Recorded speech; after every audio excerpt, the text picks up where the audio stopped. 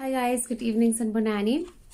It is the day before Good Friday, and we've just finished packaging with my son for the event that we're gonna have tomorrow with the kids in one of the townships here in Cape Town. We're going to be in Gugulethu tomorrow to just celebrate with the kids, and they can run around looking for some eggs. We play some games and they get little gifts. So the usual in fact, with Hands of Love, we always have two events that involve kids. That will be in December for Christmas. Then we package little presents for them and we'll play games and they have a beautiful Christmas. Something similar we do with Easter. They run around looking for eggs, we play games, and they get little gifts with smolanyana chippies and it's just nice goodies for kids to have, right? But this year it got me thinking that maybe the toys that we give them are not that much of a need. Yes, they're kids, but I figured there's more need for things that they can use than toys. For an example, we went to one of the houses, one of the grandmas in it was in Khayelitsha a few weeks ago. We got a message that she's in distress, the family needs food and whatnot. But when we got there, she lives in a shack. When we got there, we realized that the situation is actually bad. She lives with 4 grandchildren in a very tiny 2-bedroom shack. There's no furniture. It's dark, as you would know. They don't have much.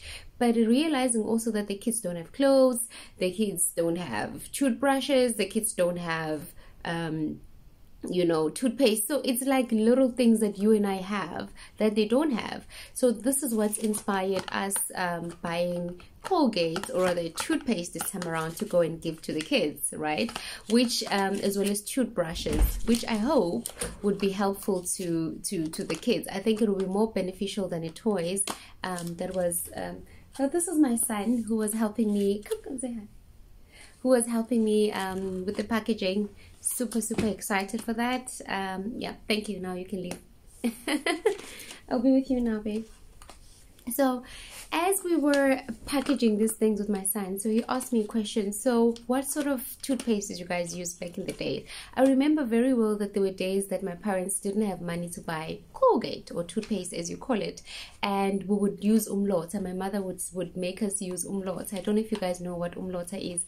Umlotha is a stove. The stove back in the days, the black stoves that we used to cook, right? The one that you put coal and you cook on before we had electric stoves. So we would actually use those, right, to make I think, please hold on, baby, you're disturbing me, can you please? Thank you, love you. All right, so kids. So anyways,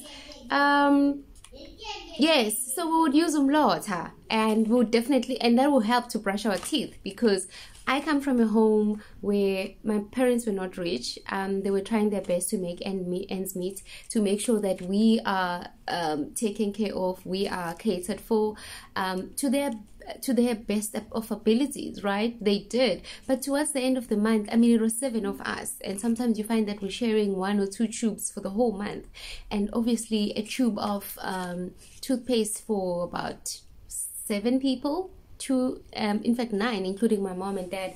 So that wouldn't be enough, right? So we would run after, and she would make us use umlotha. I remember that thing used to make our teeth like white. They would be clean. It used to leave a very untasteful taste though, but it did the job.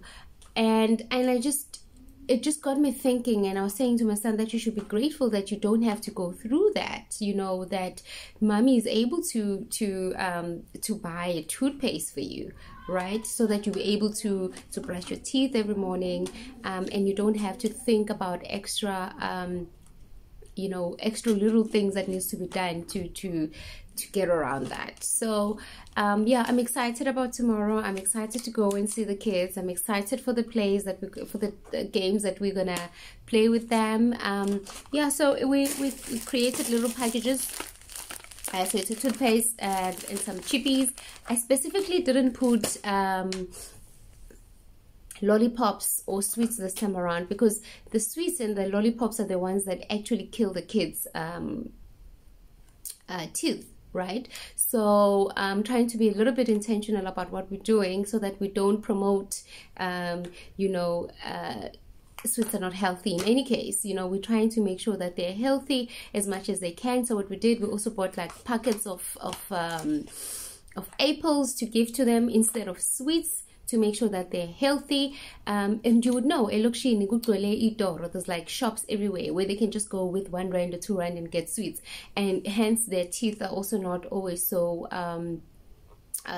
so healthy and so strong, and so we're wanting to promote that. So yeah, we are looking forward to that. Our packaging this year is not so great, because I figured I'd rather have more kids that get these packages than to buy fancy packaging, which they're obviously going to rip off immediately and go and throw it away, right, to get what's inside. So I'd rather give them these. These were just, this is just a wrapper, rather plastic that my son used for fruits when he goes to school.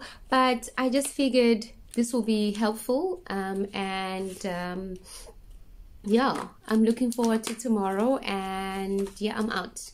Have a wonderful Easter.